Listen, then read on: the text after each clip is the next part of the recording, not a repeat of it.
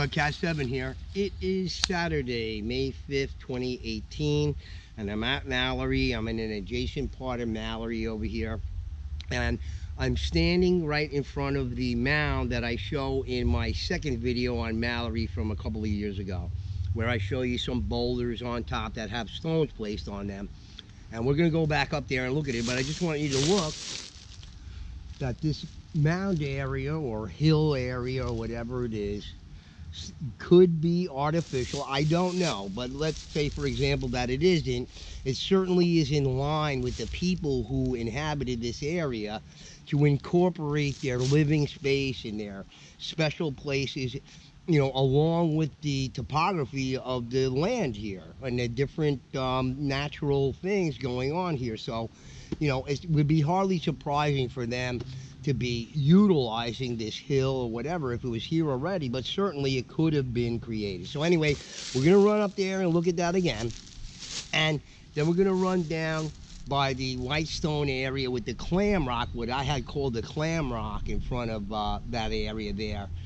And we're gonna look at that, and we're gonna call it for what it is. All right, so just take a little walk with me up here. We're gonna go up on the mound, and then we're gonna go elsewhere over here for a few minutes. Okay, so I'm just gonna disconnect the camera here, and we're gonna take a run up this hill. Now this hill, again, like I said, has a short face,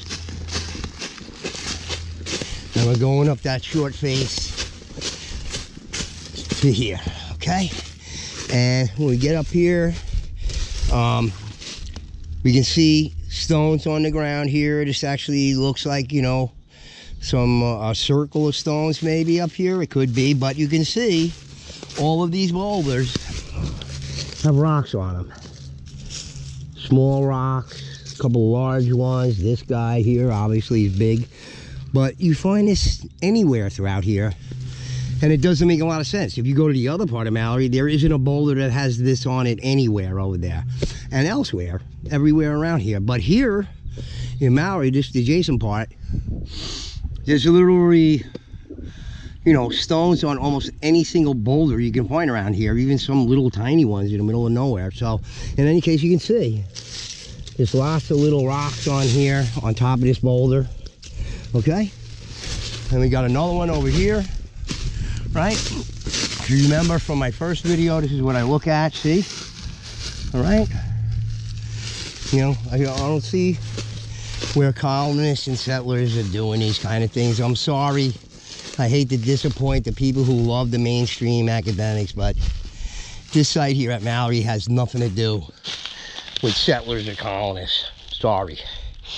Okay, here's another guy, bigger guy, and as you can see, lots of stones on here, big guys or whatever.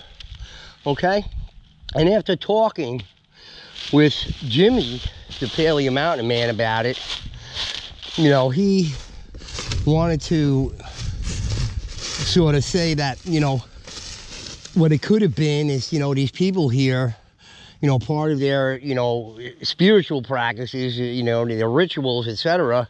Well, one of those things was, as you pass these stones, you know, to leave something here, or, you know, maybe certain people in the community, you know, needed to do this for their spiritual practices, or it's just a representation of something of their culture, which, you know, again, it seems that all these cultures with stones, standing stones, stone walls here and in Europe and everything, they worship stones. So, you know, again, this hardly surprising. Okay, so we're gonna come off the back of this mound hill area, and here's the face of it, the front of it, right? Back sort of slopes more gradually, like all of these over here could be natural. There's another one up there, a little bit further away, and again, here's what I show in my second video over here. And I said this was an opening, but I think this is artificial. Somebody brought those stones around the tree, and this was all broken down, and then actually they tried to do a build out. They were neat about it. Okay, now here again, we're back at this place, where there's just this big pile of stones right here. Okay? And I mean, it could have been a clearing pile, could have been a dummy pile. Again, doesn't really fit in with what's going on around here. You see some more boulders there, build up here, smaller stones.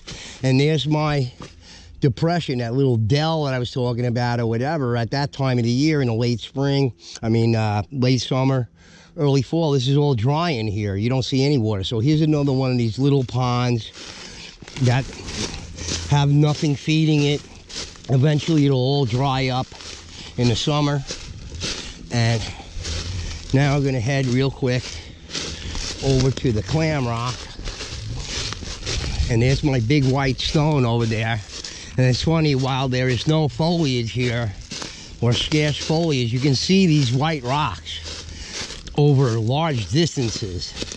And it just sticks out like a sore thumb when you're looking over the landscape. So here's my big piece, my big boulder of white here.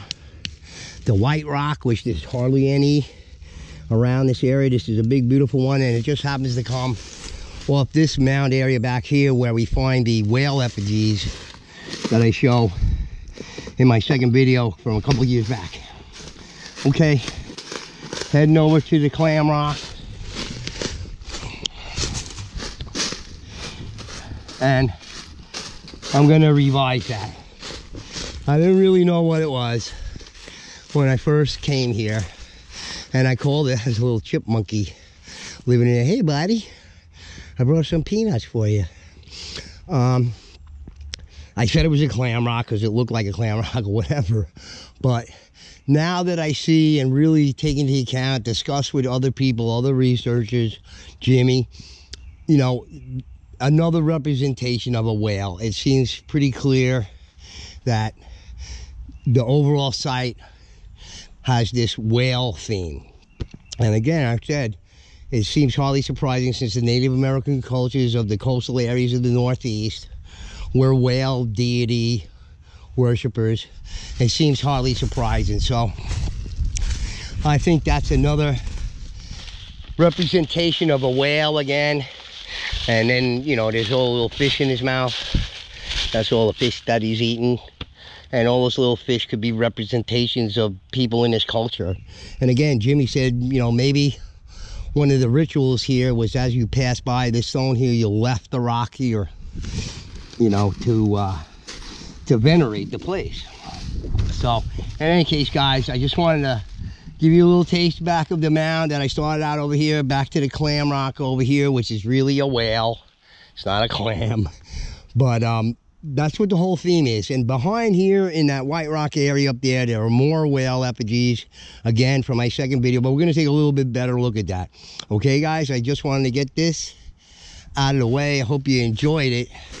I love looking at this guy here. It's just so cool.